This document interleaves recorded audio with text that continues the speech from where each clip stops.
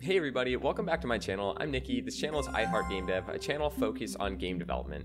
Today I want to talk to you about how you can get started on YouTube as an indie dev and why I think you should do it. I'll even throw in the downsides, but there's not many.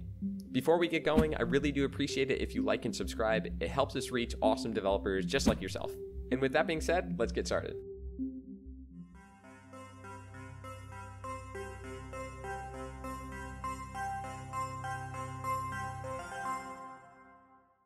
Okay, so let's start with why. I want to get this one out of the way first, but making videos on YouTube is a lot of fun. It explores a very similar creative side that making games does. You have to come up with ideas for videos that you think that people would want to watch. You have to put in the time and effort to making the video edited very well, and if you don't, then maybe it won't do as well, you know? And it ends up just being another creative outlet. Rather than consuming, we are making.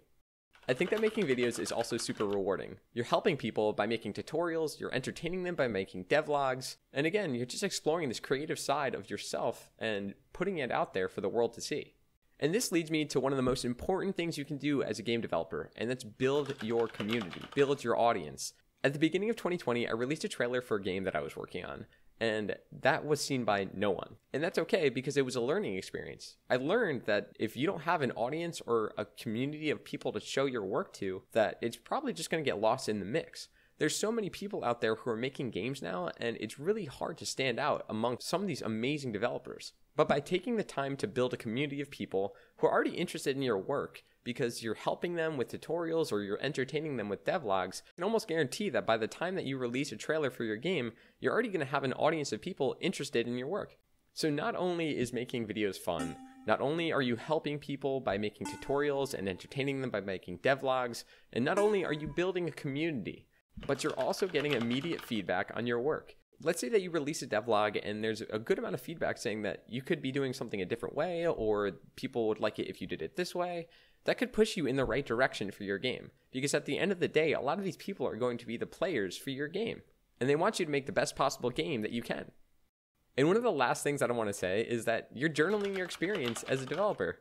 You can look back on the stuff you made 6 months ago, a year ago, 3 years ago, and you can say, wow, look how far that I've come in just a short amount of time.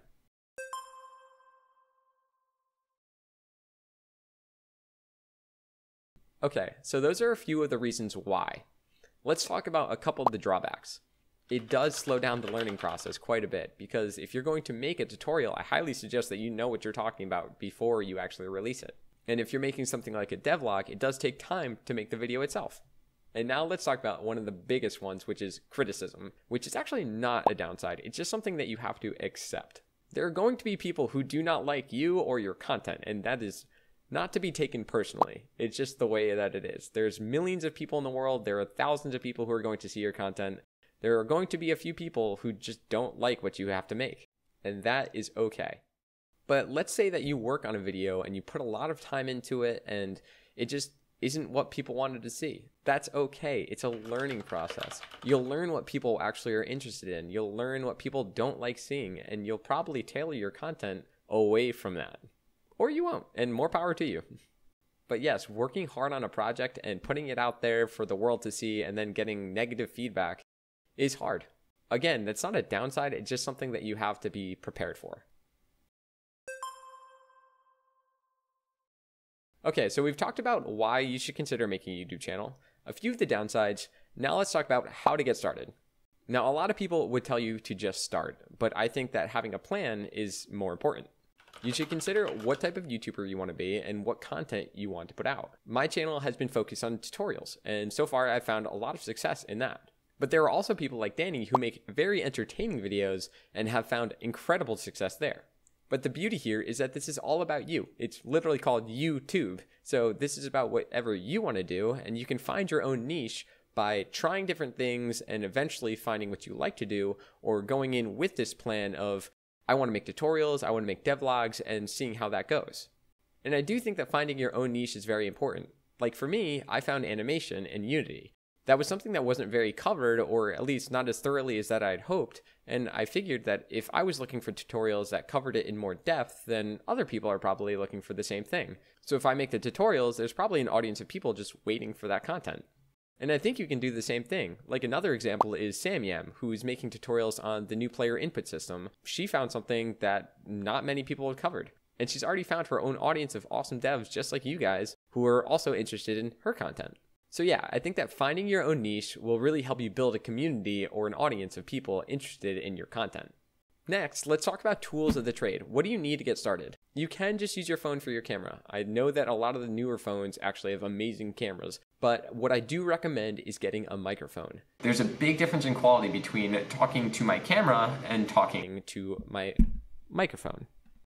Once you have the hardware, you also need the software, and I know that a lot of people use Audacity. I'm using it right now. I'm looking at it as it records. What's great about Audacity is that it's free. It's a free recording software that you can use to record your audio. For video editing, I use Final Cut Pro X, which is a paid program made by Apple. But I know that there's DaVinci Resolve, which is also free for both Mac and Windows. So yeah, with just a few programs and a mic, I think you have everything you need to get started. Now, at the very beginning, it's really hard to get people to find your content because you don't have any subscribers. But there are so many outlets that you can use to actually find an audience pretty quick. To start, there are a lot of Facebook groups, and I would recommend that if you make a video, you should probably share it with as many of those groups as you possibly can.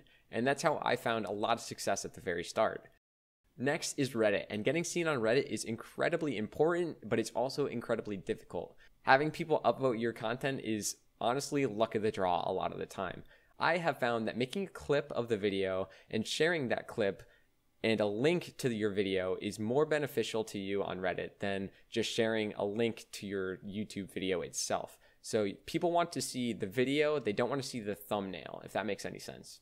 Obviously, there's Twitter and there's TikTok, which are two other alternative social media platforms where you can post your content. I have personally found more success on Facebook and Reddit, but I think that growing a community on any of these social media platforms is just as important as it is on YouTube.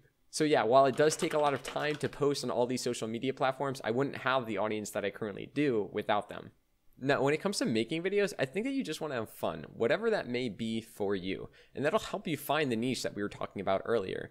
I find that making tutorials is a lot of fun because I like learning. I really enjoy that experience of not knowing something, struggling a lot with it, because let me tell you, I do, and then eventually understanding something enough that I can teach it to other people.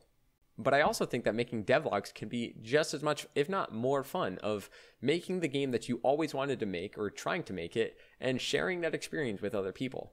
Or maybe you're interested in the stuff on the asset store and you want to make reviews, or maybe you're interested in making game jam videos. As long as you're having fun, I think that a lot of people can share in that experience and that they'll have a similar feeling of excitement and fun that you do.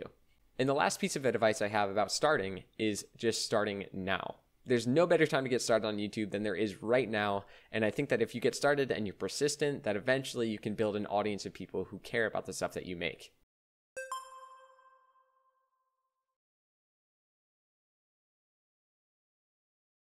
So to wrap this all up, I hope that this video shared a few of the benefits of starting your own YouTube channel as a game dev. And I hope that it gave you a good idea of what you need to get started. Obviously, I can't wait to share more videos with you on my channel, but if you have your own channel, you can share them in the comments. And if you want to join this growing community, you're invited to join the channel Discord, follow me on Twitter, subscribe to the channel, all that jazz. But that's all for today. Thank you so much for watching, and I'll see you in the next video.